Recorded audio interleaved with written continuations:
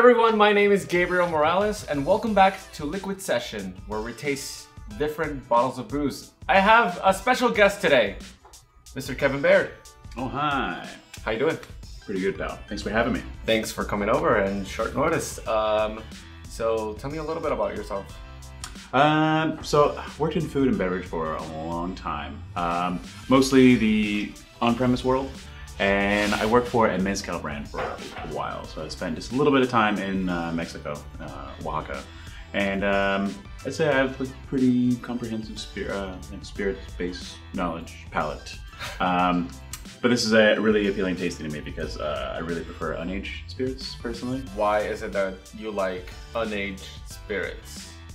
Well, I think whether it's like the esters that are created during fermentation or just all this really valuable stuff that comes from whether it's your soil or just the fermentation interacting with whatever's in the atmosphere, it's a pretty magical thing that happens. So to cover that up with the barrel, I mean, maybe that sounds like a little derogatory to say cover up, but the longer you age it, the more that disappears. Yeah, it's like this trend of raw juice bars. Yeah, exactly that.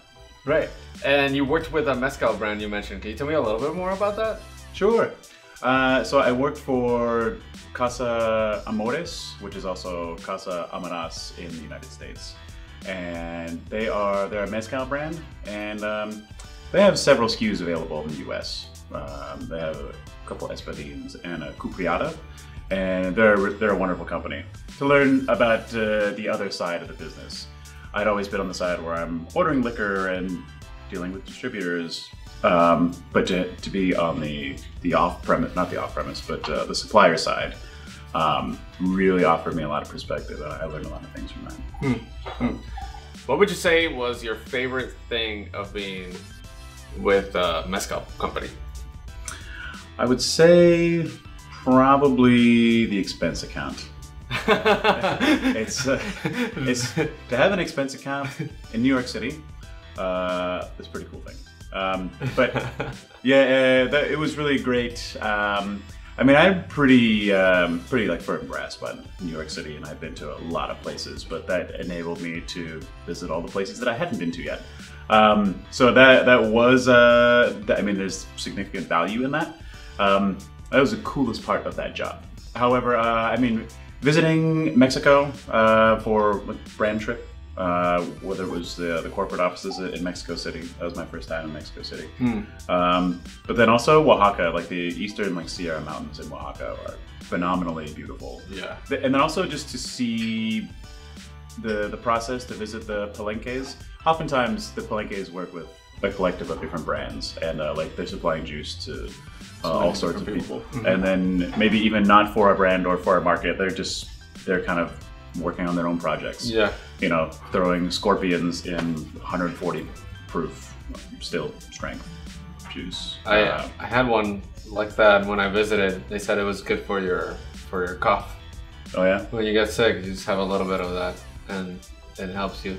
Yeah, the tarantula is good for your libido. Like every different thing they put in there is good for something, you know? It's like, sure. Thank you for sharing all that. I think we should start tasting some agaves. So we have 3 different ones: El Jimador, Fortaleza, and Casa Dragones. All 3 of these have a completely different price range of this. I think this starts at about $50 to $20. Our base level entry, then we have a mid-range, which this one is from 40 to 46 or almost 50 in some place. And then this is gonna be your higher end Blanco tequila, which is in the $80s and $90 range. Let's just start from base level to all the way up. Is that enough for you? More than enough. Great. I've worked at places that have had this in the well, actually. I mean, this is 100% agave tequila. I think as long as you use an 100% agave tequila for your cocktails, at least you're doing something right. I haven't actually seen it recently, but I definitely have seen it in wells and used it in wells before. But in the New York market, I feel like it was maybe a little less common. It's true. I think in the New York market, there was only at one place that I've had this in the well, and then most places was the Red, which I think is still in the more or less same price range. I think it might be a little bit more expensive. Cimarron was another one that I would see a lot. Yeah. I mean, these are fantastic juices also. El Jimador, it's been years, I think, since I tasted it, so yeah. All right. I'd like to brush up.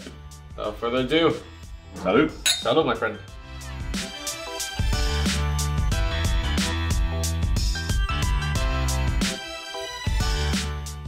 What do you got in the nose? I kind of get like a mix of pine and like a nutty element, but more like pine nuts, like less so like almonds and more. I get like a sweet nuts, really? like almost like honey, like. Yeah, I'm getting kind of like this. It's like pine and yeah, like alpine pine nuts. And it's and maybe like a little bit of menthol. Like it's really yeah. It smells really, get that. It smells really like clean. Yeah, yeah.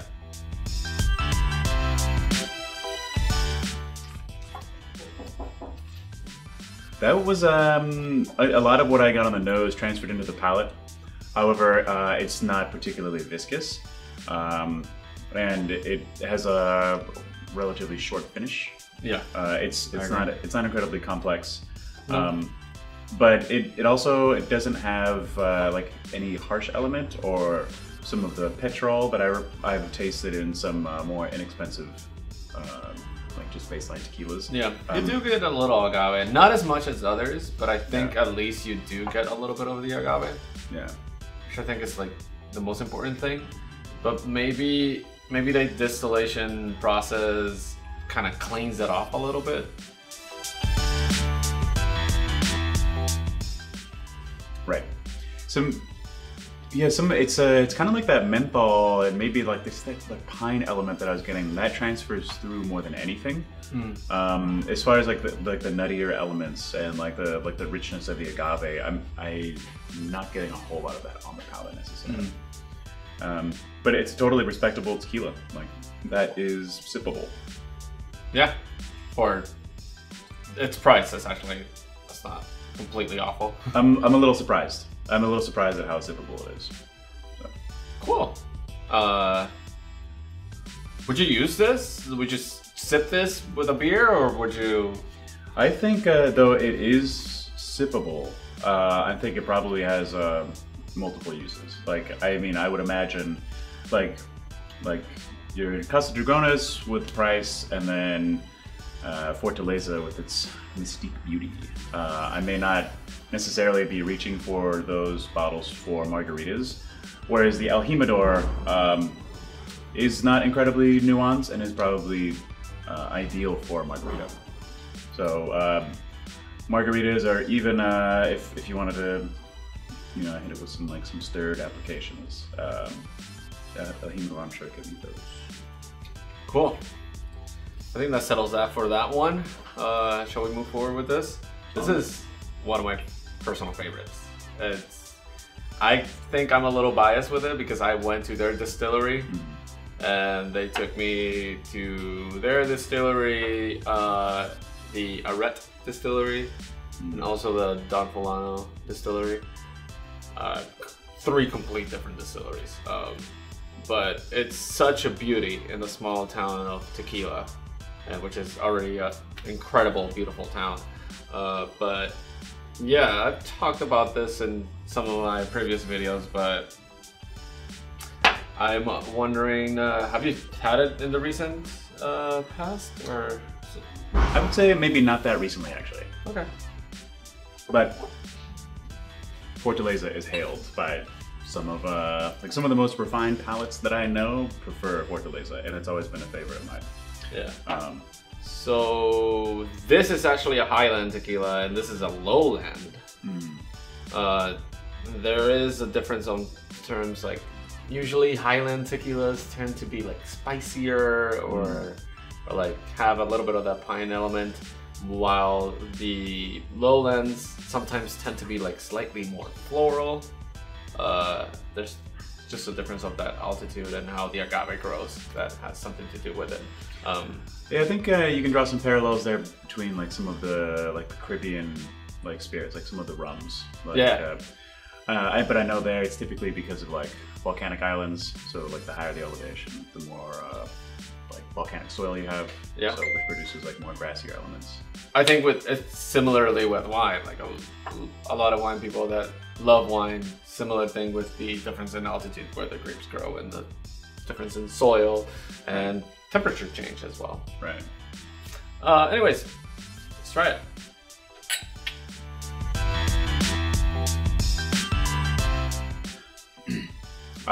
Much different. Phenomenally fragrant on the nose. Oh yeah.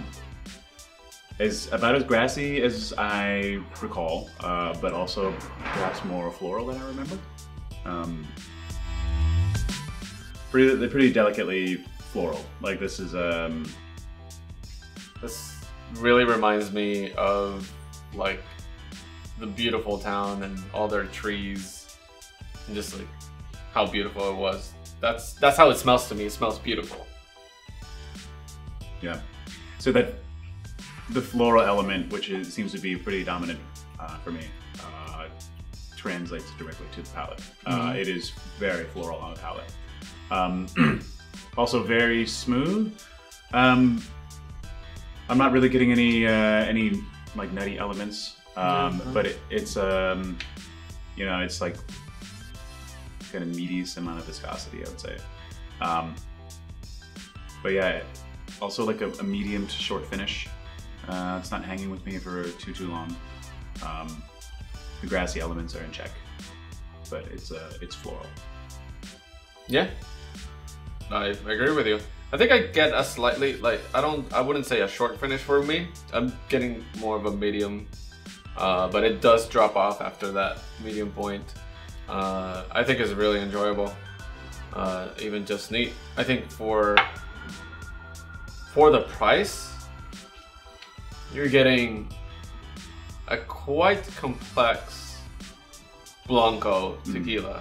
It's just straight up really nice, and you get the agave, and I think it does what it's supposed to do. I agree. I also like the longer it sits on my palate, the more I get something like almond, or no, excuse me, olive brine. So olive brine. Yeah, it's like floral that gives way to like olive brine. Like if you think about like a Castelvetrano olive, you know, it's something that's like an olive that's a little bit more on the buttery side, more than briny. So I get a little bit of that. It's really nice. Do you know much about Castelvetranos? Not as much as you. I don't really know that crazy amount. I do know that they are more focused to make the sipping tequila, the perfect luxury sipping tequila, and they actually want to achieve a very smooth finish. So they, I think they column distill this. Okay. I do not know if they harvest their own agaves. I want to say no, and I am not sure. I'm pretty sure they do a roller mill as well. So yeah. Roller mill instead of a tahona, which this guys do a tahona, and roller mill, as far as like sourcing their agave, are all indicative of pretty high volume operations. Yeah, Casa Dragones is. It's a high volume. Delicious as it may be, it is ubiquitous. Yeah. Anyways, finish that for myself. This, I'm pretty sure this retails for about 90 bucks, depending on where you are. They have different iterations. The Blanco, which we're having right now. They also have a Joven, which is their higher end. I think that retails for about $200, $300 a bottle. And is that one? That's the white. It looks exactly like this, but it has like a black ribbon. Right. I I'm pretty sure this is white instead of blue. Okay. Can't recall. That's like... That's a blend of Hovens and Reposados, or... I think it is a blend of Añejos and Joven. Okay. Don't quote me on that though. Whereas this is entirely unrested. Uh-huh. Okay. I think it's rested, maybe just, you know how Blancos can be rested up to 60 days. Yeah. I think it's rested slightly in stainless steel. Don't quote me on that too though. Quoted, there's no turning back. Salute. Complete different nose. Yeah. That nutty almond attribute that I keep talking about. I get some of that here, but I also think it's the most mild on the nose. Yeah. Out of all three of these, definitely the most discreet. Discreet is a good word. It's like, and it's there, but it's there. For certain the most discreet. I feel like I'm having to kind of search for it. Some of the grass is coming through over there.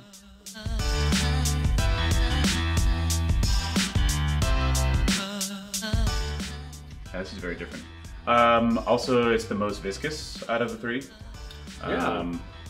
For certain.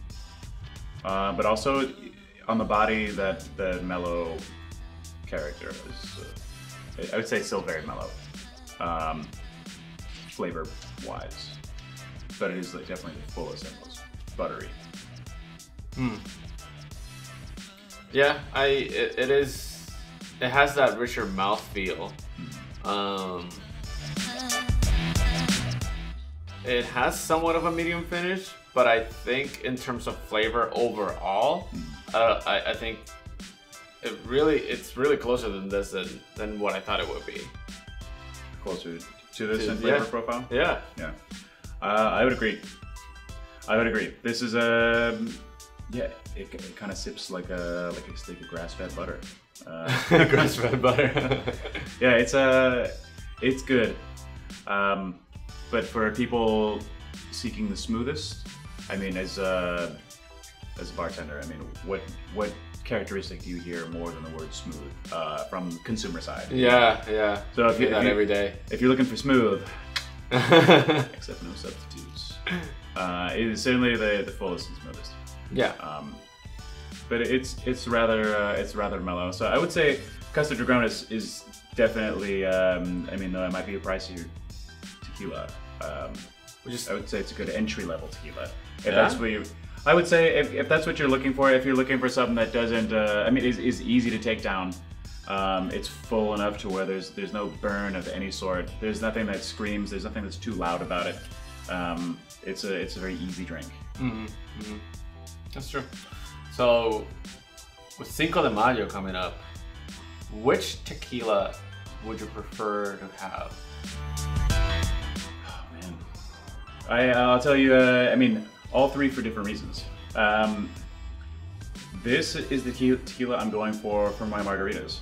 I'm actually really surprised at how much this stands up for its own purposes against these other two tequilas. Yeah. I'm really surprised. Yeah. I remember before we started, we were kind of prepping for this video. We started talking, and you were saying, "Hey, it's okay if I talk shit about this tequila." I was like, "Is there anything I shouldn't say? Any words that are off limits?" Because this is actually it's different than what I remember, and maybe I never spent a whole lot of time with it. But I'm actually really surprised at how it's showing today for us. So this is what I'm going to reach for my margarita. Over these two, like no question, that's what I'm gonna do. And if I was going to shoot something on Cinco de Mayo, I think Casa Dragones. Where if you had asked me about this a few weeks ago, or yesterday, I would have said maybe don't shoot this because it's not cheap. But for something you're going to just like take down, and you wanted like an easy shot, and you're not gonna think too much about it. I don't think Casa Dragones requires a lot of thinking. That's it. Whereas Fortaleza, I mean, its prestige and its beauty is it's shown today. That's going to be my sipper. Yeah. So this is my margarita shooter, and this is the one I'm going to spend time with, just sitting by itself and appreciating. Awesome. Shall we make margaritas with this? I think we shall. Margaritaville. So we're back with 3 different margaritas. They're all the same spec. We use 3/4 ounce of fresh lime juice, 1/2 ounce of agave syrup, and 2 ounces of tequila. My friend has no idea which one's which, but I do know. And I think we should just go ahead and taste them from your side or my side. Okay. Okay, so start here. Yeah?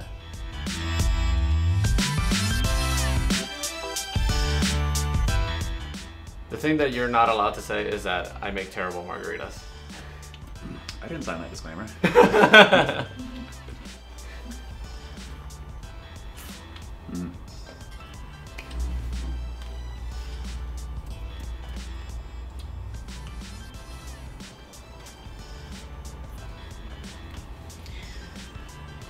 It's a great margarita. Mm-hmm.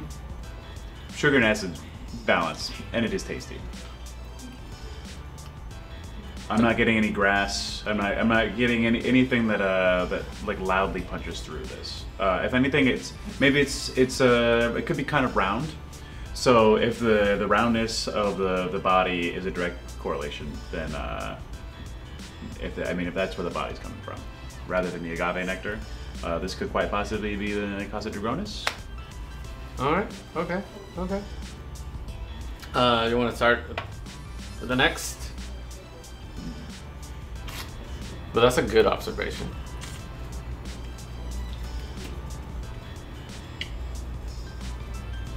Yeah, because body-wise, this is quite a bit thinner. Somehow it's a little bit fruitier than the previous.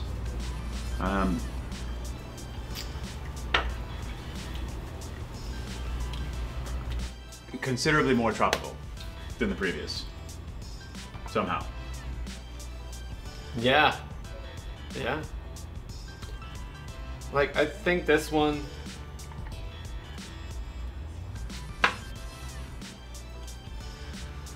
Huh. It's interesting. I like them both. They're great. Number 2 is delicious. Cool. I mean, I'm going to try to reserve my comments because I don't want to give it away.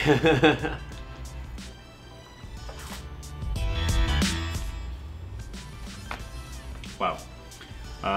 This one is it's another balanced margarita, Gabe. Another balanced margarita. It just comes down to my balanced margaritas.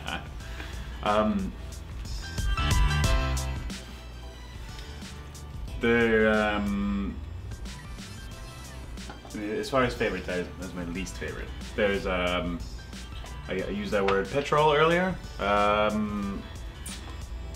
And I'm kind of getting some of that. There's a flavor coming through that I don't enjoy in that margarita. Mm. And it's right there as soon as you hit it, and then I'm left with it even now on my palate, the aftertaste. Cool. So I don't know if it's the acidity that's exposing something in the tequila. You want to put the bottles on which one is which?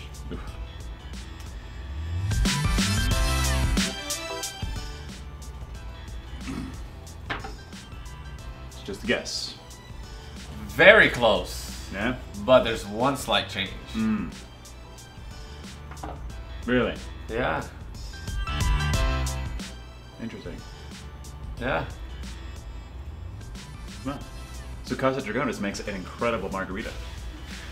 Isn't that crazy? Yeah. Is it maybe because it's just so clean, the mouthfeel, that it's combined with the lime and the sugar that just makes it a really nice margarita?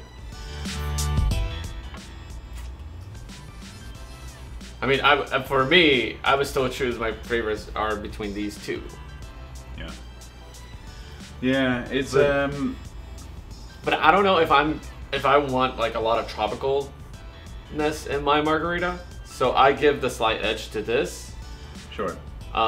Just because like there was also like a slight salty quality to it that was just natural in it, that was perfect in the margarita, and that's why I would say this is the winner for me.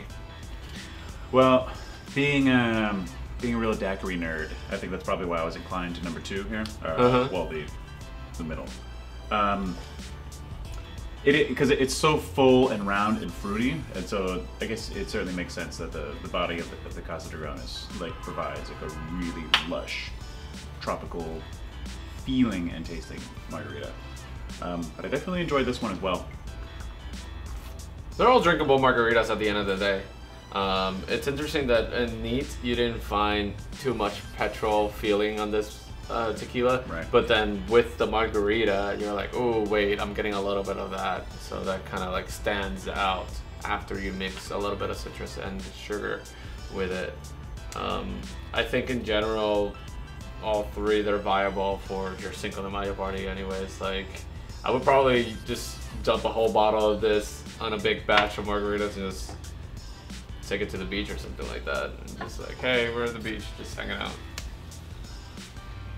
All 3 totally drinkable. Yeah, you're right about that. Well, Kevin, thanks for joining. Before we go, which tequila do you think is worth spending the money on? I'm gonna have to say the Fortaleza. Fortaleza, yeah, for sure. We agree on that on both. Yeah. If you're gonna grab a bottle, you grab a Fortaleza. Definitely. Also, their Reposado showcases really well too. I've had their still strength a few times, and it's not my preference. I definitely would take the Blanco. So should be probably the easiest one to find as well at your store. So I'd say definitely the Fortaleza for me. So. Awesome. Well, thanks again for joining.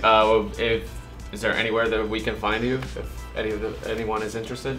Yeah, I've been working at Coat with you. So yeah, just working there like a few days a week, having a really good time. Actually, I moved down here to work for Coat, so it was a wonderful establishment, and so that's where we're shaking and stirring things up over there. For sure, we will be able to, definitely if you want a Casa Dragones margarita, we will be able to do that for you.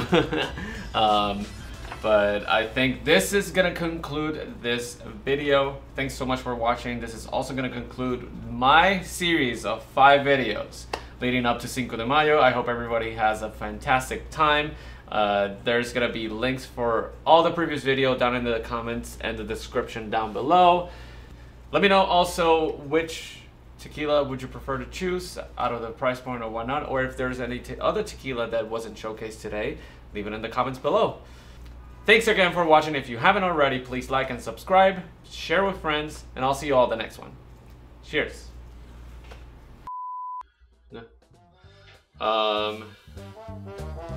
Cool. It's all good. We could either keep it as a blooper or turn it on. Your face was priceless though. Good people gotta text me, It's such a busy man.